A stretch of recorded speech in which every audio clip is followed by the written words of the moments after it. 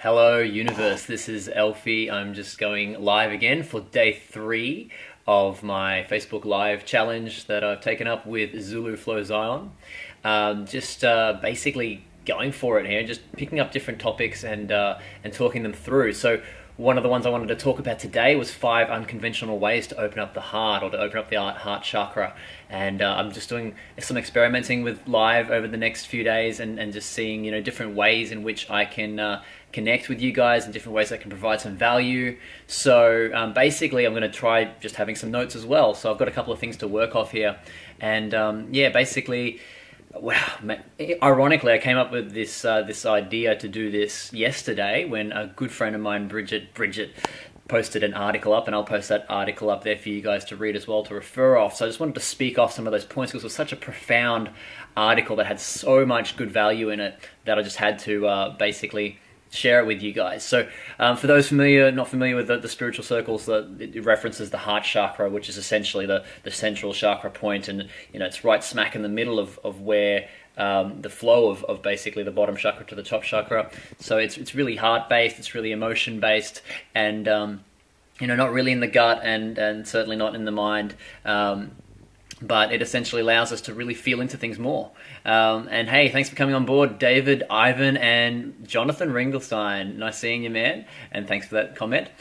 So basically, I'm going to kick into it. So they talk about pain, and this is something I've been really feeling a lot of recently, is just heartbreak and pain. So that it either leads to a wake-up call, or it simply hurts, right? But it can never lead to believing that being human is easy. So something that I did is, over the past sort of 6-8 months, I really started falling into the trap of feeling cruisy and complacent in life, and just sort of had all my things sorted, had all my stuff together, and really just got complacent. So that through heartbreak, it's one of those amazing opportunities that we can either sit in the pain, or we can actually deal with that pain and turn it into some kind of transformations, some kind of exponential growth. The amount of beautiful growth I've had thanks to the pain I've been through most recently is profound. I wish I could give you guys a taste of that. Maybe I can on a future live cast if I start crying or something. But for now, I'm just taking it day by day and just going to talk through the lessons that I've had so far. So by the way, this is an Ask Me Anything as well. So if you have any questions, anything you want to throw my way, I'm on here for the next, the next 6 or 7 minutes. So ask me questions, preferably, obviously, to do with this whole idea of emotional opening and opening up our heart chakra and being able to really connect with empathy and compassion. So these are 5 unconventional ways in which we can do that. So the first one is to actually let our heart break over and over again, and it sounds so scary, but it is such a beautiful thing. And there's a beautiful quote here by Andrew Harvey that says, if you are really listening, if you're truly awake to the poignant beauty of the world, your heart breaks regularly. In fact, your heart is made to break. Its purpose is to bust open again and again so that it can hold ever more wonders. So I've experienced the deepest heartbreak of my life. I would never recommend that on anybody, but the amount of understanding and really getting it when I hear other people now, like people who've been through some kind of deep hurt or tragedy, I feel it. I'm like, man, I'm with you. I get where you're coming from. It really has increased my level of connectedness with people in the world. So I would recommend letting your heart break, let it happen. Maybe try it with something small and just sort of feel into the world that we do live in, the cushy little first world country we live in compared to other people who struggle just to put a piece of bread on the table at the end of the day. So the second idea is to heartstorm with a child. So the idea of brainstorming, we're all familiar with the idea of just getting together and just coming up with a bunch of ideas and spitballing them and trying to get something cool and new, and connecting these different dots to create something new. But the idea of heartstorming, so basically a method of soul questioning where you get a bunch of people together and you're in a group and you're contributing creative questions spontaneously to each other. It's a beautiful process. I've done things similar to that in the past, but I definitely could do with a lot more heartstorming. And to do that with a child really just brings a whole different perspective on life, because I mean they do see things differently. They haven't been tainted by the world. They haven't been shaped by their environment as much as us. So they see things a lot purer and clearer than we do. And just welcoming Charlotte and Damien and Tracy onto the chat. So welcome. Hello Zulu Flo Sion, the man I've partnered up with over these next 7 days to do a video every day. This man is the man when it comes to mindfulness and finding flow and peak performance. Friend him, check out his videos. I learned an amazing breath exercise from him today, and I've started doing that already. It got me out of my bed. I was just sitting in my bed under my cruisy, cushy electric blanket and just did a simple breathing exercise, and bang, I had so much energy I had to get out of bed and do it. So thanks for that, brother, and looking forward to seeing more of your videos. So the third one is to transform the mundane into mythos. And this is like the story of my personality, is that I'm always needing to like find the new thing. Those who know me will know that I'm always trying to find the new thing and get on to the next exciting opportunity.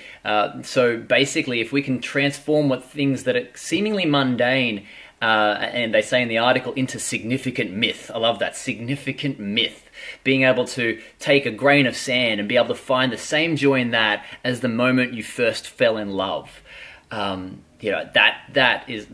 will transform one's experience of their heart, and for me personally, it's definitely allowing me to not have to seek the best and most amazing experiences, and to be able to find the joy in the everyday.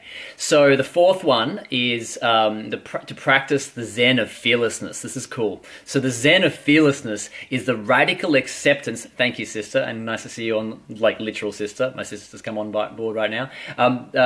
The beautiful part of this is that the Zen of fearlessness is a radical acceptance that the universe is a scary place, and even more radical acceptance that, so what, right? Yes, it's crazy, it's changing, it's ever morphing, we don't know what's going to happen every moment and what's coming up next, and that's just going to get faster and faster, guys. If you look up the singularity, it's going to get faster and faster and faster. So the only option, rather than clinging on to our stability and clinging on to our safety, is to be fearless and to practice that.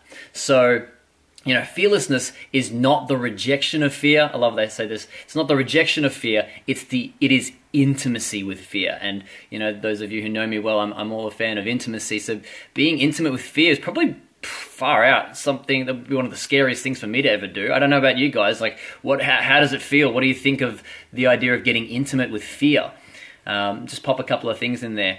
So, hello, Lara. And yes and no. Great.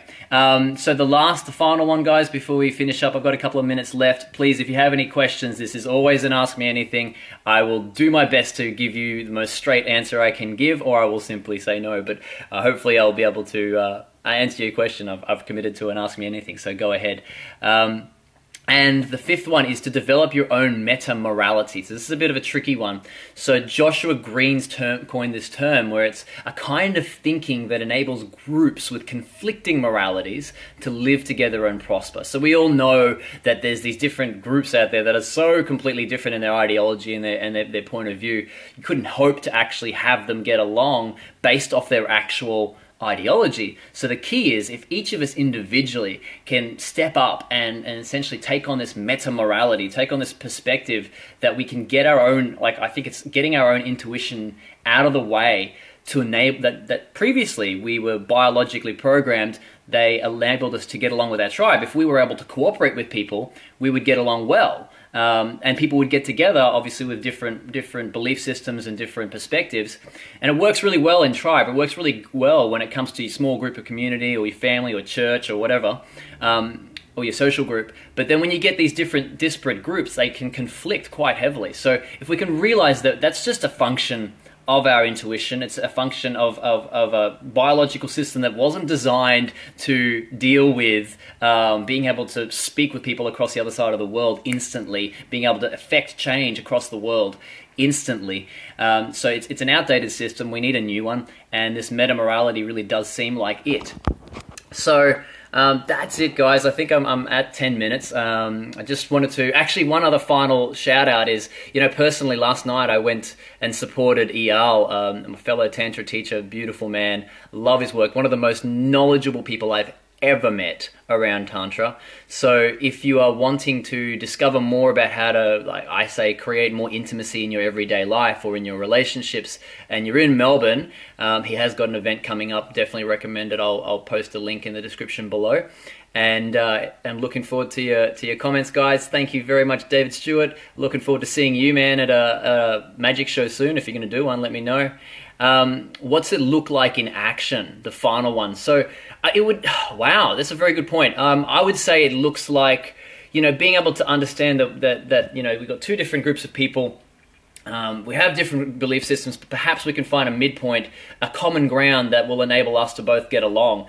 Obviously, it'd be quite hard when you've got two people of extreme different religious groups, but that's an end game. It's about the next step, You know, how do you get along with people that you think might, like a group of people that you might be too cool for? You know, just bringing it, chunking it back down to our everyday life. How do we actually implement that? Start hanging out with other tribes that are not people you naturally feel affinity for, so that at least we could get a sense of empathy with that and feel into where they're at. And then I think that would give us a sense of that. I'm just riffing on that, man. So I hope that answers it pretty well. If you've got any ideas, guys, on how we can develop our own meta-morality, I'd love to hear it below and just get a chat going. Yeah, and Ivan, yeah, so seeing you last night, man, and you know, catching up with Janelle and the rest of the crew was quite a transformative and healing experience. So very, very grateful to you all. Love all your faces. Take care, guys, and catch you around. Stay awesome. See ya.